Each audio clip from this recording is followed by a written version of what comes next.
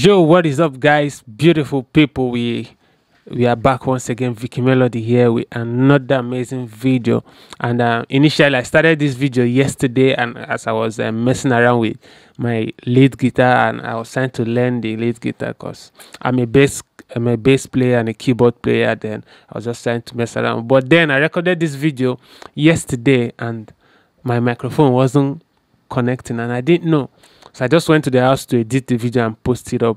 Then I found out. So I had to come back today to make the same video once again. So I hope I could explain as much as I explained yesterday, because doing a new video that you've done before is kind of... And there's something I observed, like about 60-something% of the people who watch these videos are not subscribed to the channel. So it's unfair that you just watch and go. Just click the subscribe button. It doesn't hurt. It's for free. Like the videos too, because it helps push the video to more audience and it helps the channel to grow. And there's another thing before we continue to this system. Most people that watch YouTube, especially this generation, we are just too fast. We want to do things too fast. We want to get money too fast. We want to watch videos too fast. That's why you end up skipping videos. Like most times when you see a channel that is, especially tutorial channels, try as much as you can to watch the videos, because there are stuff that someone might say in between the lines that will change, give you a new idea. So skipping stuff just to watch videos too fast is kind of a wrong approach. So back to the studio now. So now, a lot of you guys, some of you have asked me on Instagram to drop my vocal chain, and I'm just going to show you what I used recently. Sometimes it's not always like this. It changes. The vocal chain of, but this is like what I do nowadays, and it's like a professional approach to your vocal chain. So the first thing you do is gain staging, like recording at the right volume. So I think I have a video on the card here where I said I gave you tips on how to record clean vocals. Do well to watch the videos too, and the link will be on the description. The first thing is gain staging, recording at the right volume. I said you should not record loud, because when you record so loud, you are risking your vocals to get digital clipping, and it's very, very wrong. So some of the guys I work for, because most of you guys on the channel send me your vocals for mixing and mastering, and sometimes I'll tell you guys to record low, don't record so loud. So there was this guy from the US that recorded the stuff, and I told him that it wasn't good enough, so he had to record again now with a lower volume, and it gave me more opportunity to make the vocals sound better. So the first thing you do, record right, so you have high chances of getting a good vocal mix. You understand? So, and I'm using Cubase 12 now. Someone on the channel commented on my last video about Cubase 12, so I had to go get it. So I'm using Cubase 12, and this supervision plugin they added from Cubase 11 is a good stuff. I put it on my stereo in, like when my sound is coming in from my sound card, it gets to this supervision first, and this supervision is a meter that shows a lot. But at this point, I'm using it to check levels, like the true peak level. Understand? It has a lot of meters here, there, and there. But then I don't want to get into the plugin, so I'm using it to check my loudness, and a healthy loudness for recording as an input is around -20 to -15. Between this line, that's where it's healthy enough to capture good vocals. Understand? So as you can see, the supervision plugin is showing us that there is a signal coming into this supervision, but then this is -70. The ear cannot even hear -50. Sometimes the ear cannot even hear -40. So this is in an inaudible range. My sound card is off, but then I think this is an electric signal coming through. So it has frequencies too, and it can be converted to sound. So, but that's just by the way. So I use this to check my input. So the next thing I do after I've recorded, sometimes depending on, sometimes I might just add compression in my vocal box, as in my input as is recording. The sound is hitting a slight compressor before coming into the system.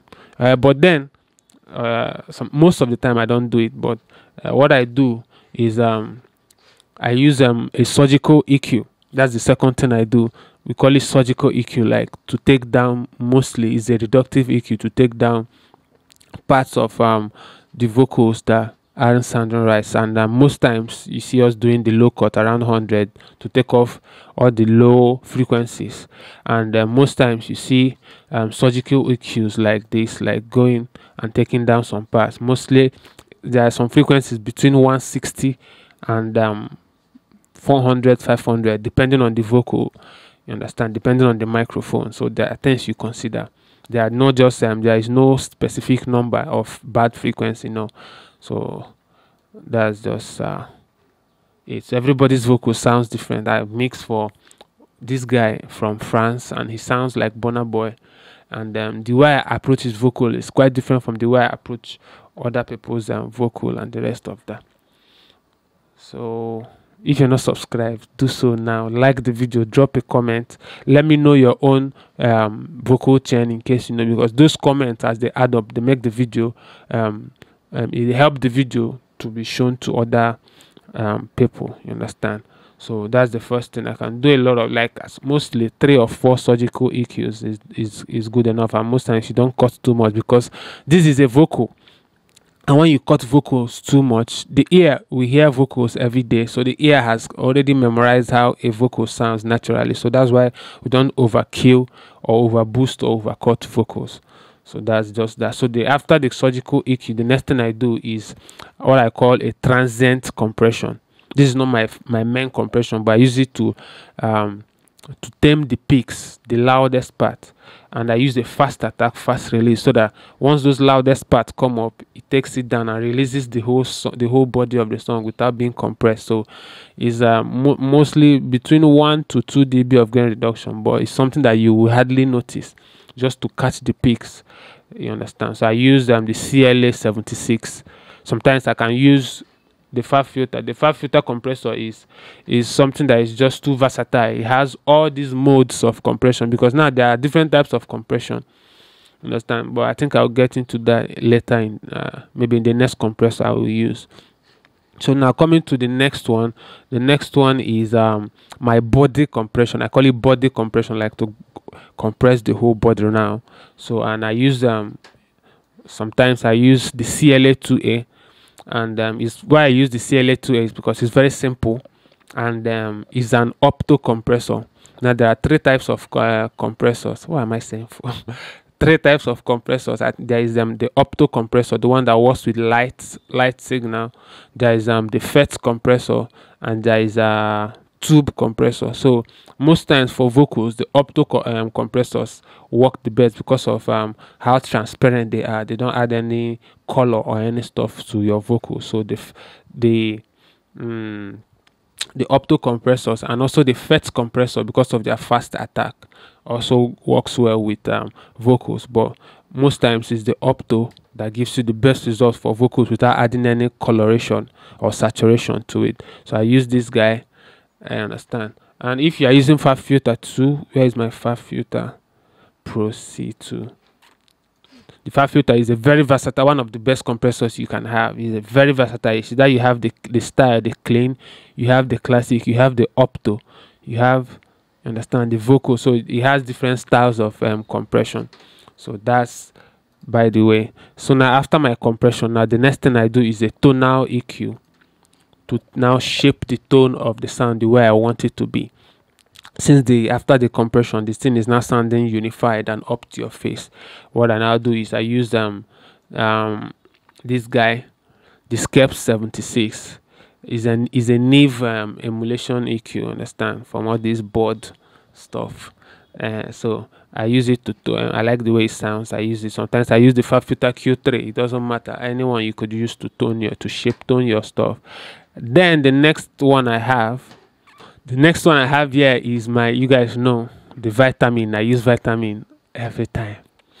Vitamin, it just works magic on my vocals. So, but I have other saturation plugins. There is Magneto. There's Magneto is a stock plugin from Cubase. Under distortion, you see Magneto. Yeah, it's a very amazing, it's an amazing. But I use it most times for rap vocals. Yeah, I like the way he makes it aggressive, and it's more like a tape stuff. So that's for that. So after saturating the whole stuff, what I now do is I now use a DeEsser, a common DeEsser. Go through the last video I dropped, you find out why I use some certain plugins, and some plugins that adds latency to your project, which are not healthy. So I use a DeEsser to take down the sibilances, the S's and the T's. So now after that, and I add my last EQ in case there is something going wrong. I use it to do my final equalization. So I use it to do my last equalization in case. Most times I don't tweak anything, but even if I would tweak, I'll just keep this EQ on and listen to the sound from beginning to end, and listen, because there might be some parts in the vocal where something might jump out, and there are some parts where it might not jump out. So what I do then is now use dynamic EQing to now cut off only that part. When it's high above a threshold, I just use dynamic EQ. And also a last tip before the video ends, because I didn't want it to get so long. If you watch on this EQ, this is the last plugin here, and it's showing us that there are frequency resonation. There is something resonating from around in the whole frequency spectrum, and you can't hear it at this moment. You cannot even hear it because it's below 70, below the audible range of the human ear, but then it is there. So why it is good and it is bad. Now why it's bad is because when you add plugins, this is caused by analog style VST plugins trying to emulate the older, like the board, the analog stuff, and these signals are caused by electricity passing through the circuit. You understand? So but then I know that I know the two plugins that cause this thing. The wrong thing is if you keep adding analog style plugins on your bus, and they keep adding up and adding up. They might not be audible then, but during mastering they add up and mess up something. So that's why even if I will use an analog style VST plugin, I use it once, then I turn off analog in every other analog style VSTs. Now keep this by the side. I'm bringing the two guys that were causing this thing, because I know it was the two analog compressors, this guy and this guy. So you just watch here as I turn them down, you see that they go off. So this is the analog section. So if I turn it off, you see it has reduced. I turn this one off, it's gone. So you see that by adding this, by turning this one on, and I now added another one, both of them they now add up to do something that you will not hear, but in the long run they mess up stuff. So be careful with your choice of VST plugins and every other thing. So for those who have made it thus far without subscribing, I'm coming to your house right now, and you subscribe. You must subscribe. So do well to subscribe. Go to the channel, you see amazing stuff, and in a short time, because a lot of you guys have asked me to drop my vocal mixing template. So I'm going to be dropping a vocal mixing template for Cubase and for FL Studio, and it's going to cost just a little dime. You understand? It's just a template where you just drag in your vocals, start recording, and they start sounding amazing. So look up to that very soon on this channel. So Vicky Melody, see you guys next time. I'm going to be doing the video you guys requested for the ozone mastering. Please, I'm going to do that next. So I'll see you guys on the next one.